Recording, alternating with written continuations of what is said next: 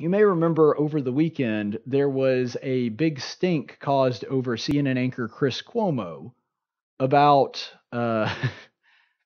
it being called Fredo. And this guy walks up to Chris Cuomo, some random dude. Chris Cuomo was apparently eating there with his family.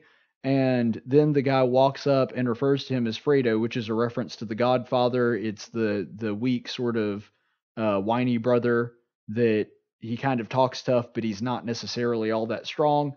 That's what it's a reference to. It's intended as an insult, and this is just a sampling of the result because the whole video lasts like 4 or 5 minutes. This was Chris Cuomo's reaction to that. What are you gonna do about it? I'll ruin you. I'll throw you down stairs like a punk. No, I thought that's who you were. No, punk is from the right. Call me Fredo. My name is Chris Cuomo.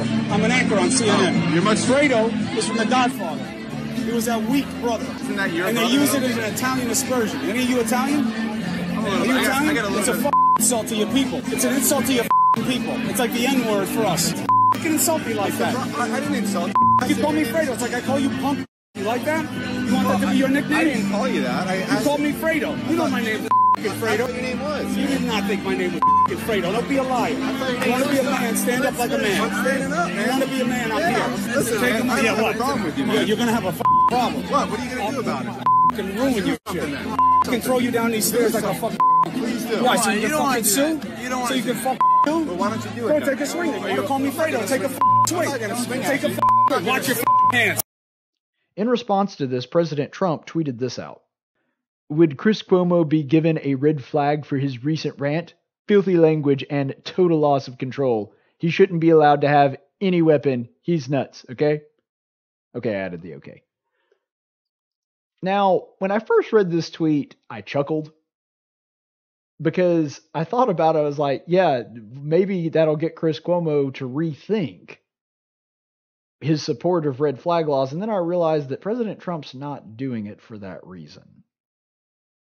Now, I hate to assign motive, but then I remembered that President Trump's actually proposing red flag laws and is behind them. And like I said, still willing to hear the president out, still want to hear what he has to say on his suggestions. But this gives us a hint into where Trump's mind is on red flag laws, that he's actually suggesting that red flag laws would be a good thing, and then comes out with this tweet. That suggests that what Trump is saying is people that he believes are unhinged or crazy should not be allowed to own firearms. And the very first person that he suggests might be a candidate for being blocked by this kind of law is someone who is his political adversary. This is a perfect example of why the left should not be supporting these laws. And I actually made this case not on red flag laws specifically, but on gun control in general, just a few shows ago. If you're on the left and you really believe all these terrible things about President Trump, that he's a Nazi, that he's literally running concentration camps, that he's a racist, all of those terrible things, why on earth would you want the federal government determining whether or not you should be allowed to have a gun? That is insane. And what we just saw on display, President Trump suggesting that somebody who does not like him politically very much, I think that's safe to say with Chris Cuomo, if you've been paying any attention to him, somebody that is his political adversary, saying that guy should be kept from having a gun. That guy shouldn't be allowed to have a weapon to defend himself. That's terrifying. That is so far beyond the pale, and it shows exactly why red flag laws are dangerous. A person need only be suspicious of someone. A person need only believe that someone might be capable of committing an act of violence to get that person's God-given constitutional rights taken away from them. And that's the reason why I cannot support these red flag laws. And if this is actually where President Trump's mind is when it comes to these red flag laws, that should horrify everybody on the right and left. To people on the left, why are you in such a rush to surrender your liberties to Donald Trump? Why would you speedily champion a path forward to a red flag law where ultimately Congress and President Trump are the ones that are deciding whether or not your guns are taken away. Because keep in mind, yes, the law may be crafted in Congress, but who is in charge of enforcing those laws? The executive branch. In other words, President Trump and his chosen cabinet and administrators. Do you really want that guy having the final say as to whether or not you get to have a gun or not? Because it seems that President Trump is all too willing to take away guns from those who he does not politically agree with, as long as he can catch them on camera saying crazy things or yelling. Now, granted, in Chris Cuomo's case, this doesn't look good, but I didn't see anything in that video that would lead me to think, yeah, that guy probably shouldn't have a gun. Nothing. Because he didn't commit a crime.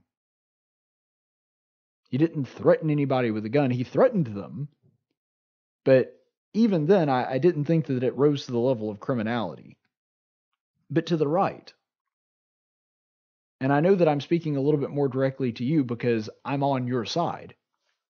This is the example. This is the reason why you should not support a red flag law just because President Trump is the one that's touting it. You can't just support a policy because of the person that is rolling it out. You have to support it based on the idea and the merit of the policy itself. If you support this law simply because President Trump is the one that is rolling it out, the one that is supporting it, then you are absolutely the authoritarian fascist that the left claims that you are. If that's really what you believe, if you're thinking, well, it's okay to take away other people's liberties as long as I disagree with them, then I'm sorry, you are the right-leaning fascist that's trying to keep out any kind of political disagreement, keep out any kind of other ideas that don't line up with yours that they claim that you are for. You are the fascist that they're claiming you are, if you believe that. And if you're doing it specifically because Donald Trump is the one that's saying it's okay, then you're not only a fascist, you're falling into the cult of personality. Red flag laws are a challenge to liberty everywhere.